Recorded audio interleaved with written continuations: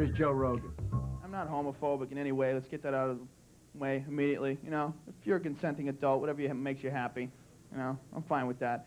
But I am afraid of other guys' dicks, and that's the difference, ladies and gentlemen. I am not homophobic, but I am cock-conscious, and there's nothing wrong with that. All right, that is just being honest. Right? What heterosexual man is not afraid of another guy's dick? More than anything in life.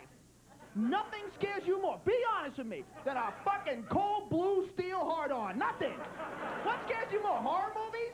Did you get scared when you saw Interview with the Vampire? I'll kick Tom Cruise right in the balls, a little 5'6" midget. I'm not scared of him. You want to scare me? Show me a movie of something that could really happen, all right? Show me a movie like a big guy with a big dick chasing a little guy in a locked room, right? I'll never sleep again!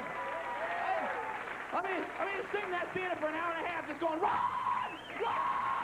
Run! Some big guy with a Swedish accent, where you going, guy? I thought you quick! Come on, stay still, don't go between my legs!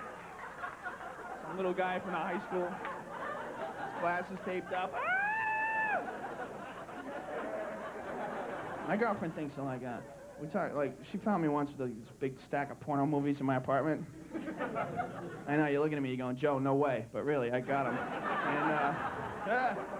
And she go, you know, she thinks that jerking off is, like, optional. You know what I'm talking about?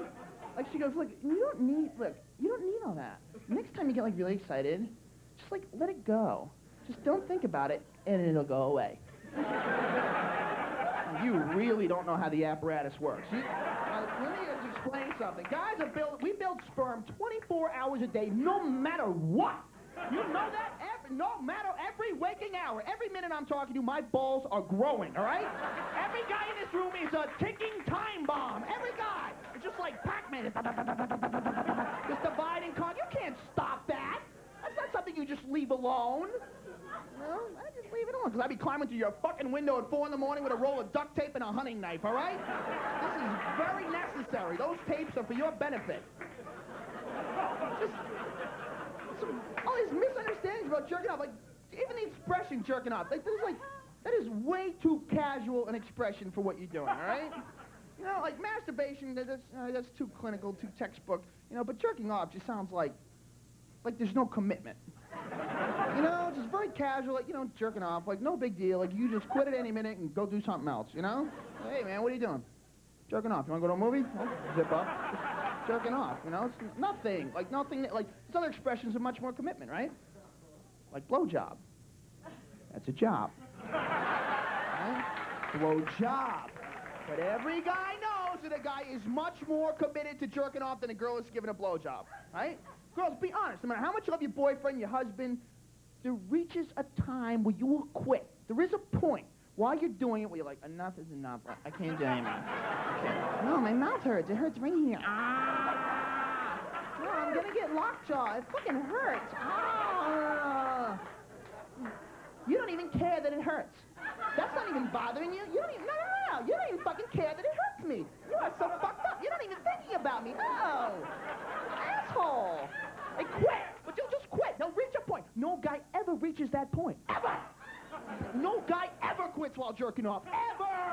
That's a project you start, you always finish. No matter what. Your dick could be bleeding. You could be standing in a puddle of sweat up to your ankles going, I'm almost there. Almost there. Right, the phone rings. Hi, Joe, it's your mom. I haven't talked to you in 100 years. Whatever, lady. I'm very busy. I'll call you back. Happy birthday. Fuck you. Leave me alone.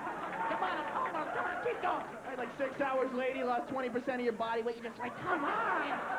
What's the matter with me?